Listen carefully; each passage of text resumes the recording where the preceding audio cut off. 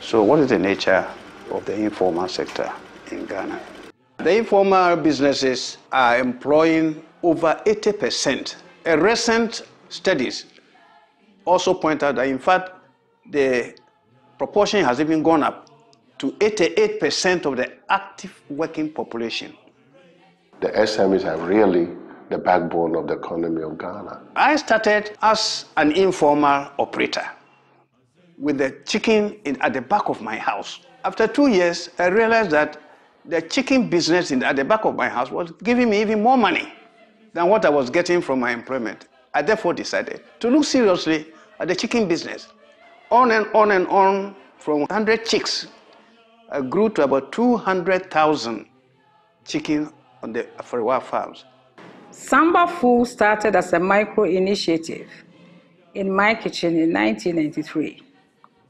Today, the company Samba Foods is a listed company on the Ghana Stock Exchange under the the exchange arrangement. I started alone with my 2 children, where we were helping in labeling. Then we went to about 5 employees. Today we are about 25 of us, and of course about 15 casuals when there is a lot of work to be done. I had interest to go into the subject of informal businesses and the SMEs when I was the president of the AGI. I conducted a research into the formalization of informal businesses. And in fact, I used that as part of my requirements for a doctorate degree. Then, following from that, I decided that the things that I have gathered in the research should be put into a book form so that we can get policymakers and everybody who is interested in the growth of the informal sector can have a good reference book that they can look at. I have organized this book into 8 chapters. The first 4 chapters deal specifically with the informal sector in Ghana. The next 2 chapters deal with informal sectors in other African countries. And then the last chapter deals with the recommendations on policies that we have to adopt if we want to grow our informal sector. What you realize in Ghana economy is that most businesses or the small medium enterprises become me too. When they see a friend into selling this, they also jump into selling it. There's no data research to support it. When you basically look at the book that's been written by Nana Osuafari, it really points to the things that need to be done to improve this sector, which I see that is a really knowledge-based, fundamental to teach. So one may ask, what are the drawbacks to the growth of the informal businesses and small businesses? What we have researched and found out is that the government's recognition of the informal sector is a little bit on the lower side. The government is trying to do something, but it doesn't cover the whole spectrum of activities of the informal sector. They have a lot of challenges. If these challenges are addressed in policy by the government, we are hopeful that the informal businesses could gradually be formalized so that they can contribute meaningfully and positively to the development of the Ghana economy. We put a whole lot of suggestions which our policy makers we think should have a look at to be able to at least strategically pick some of them and develop as other countries are doing.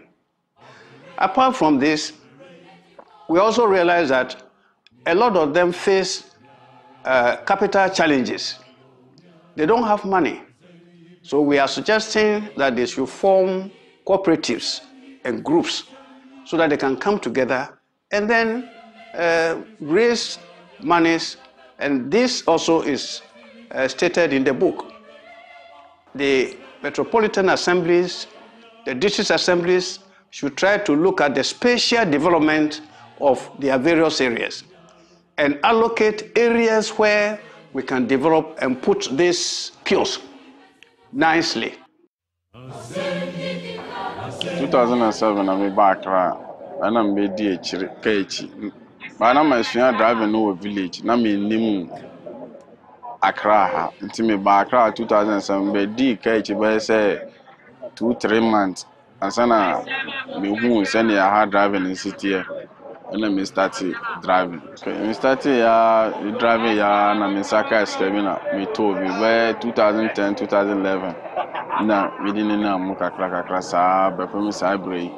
Winglo has been in the system for so long, 34 years now, and to think that we started with only just one machine to industrial machines, to a whole factory, manufacturing, production, sewing for customers, and also now training.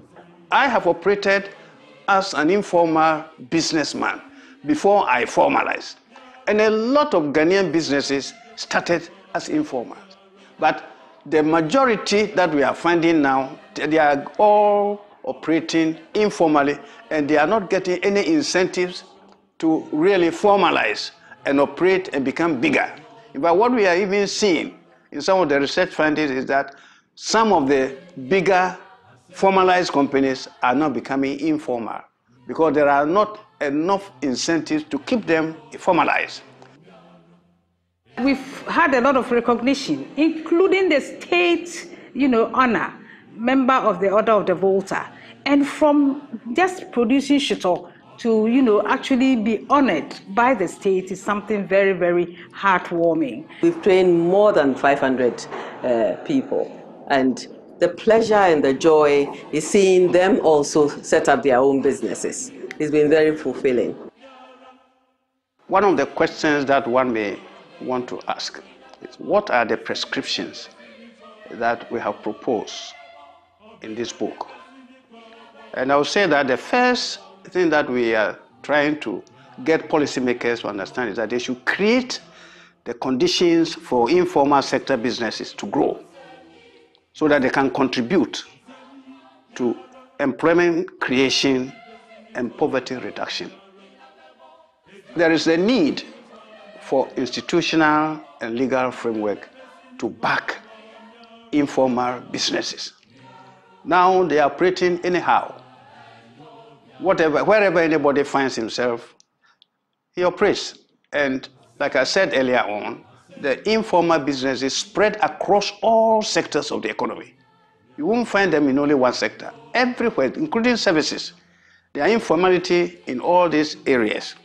Then there should therefore be a broad policy framework to guide them and guide everybody whose action is impacted by the informal businesses.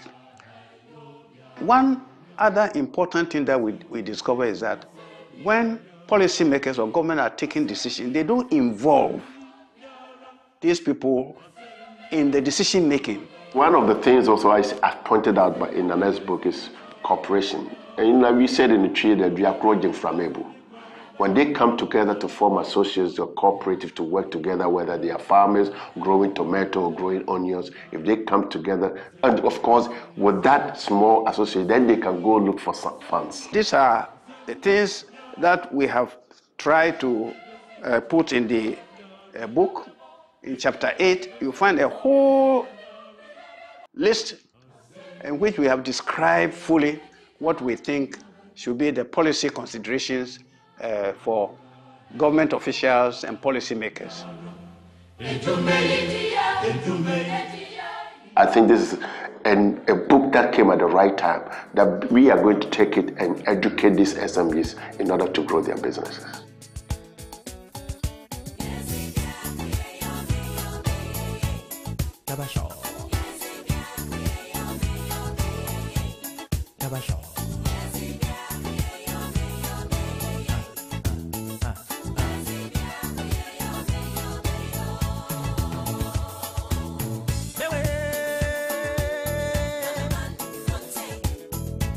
Me Korean for Korean to no many. Moment jump on your grabber. No may you see my chara.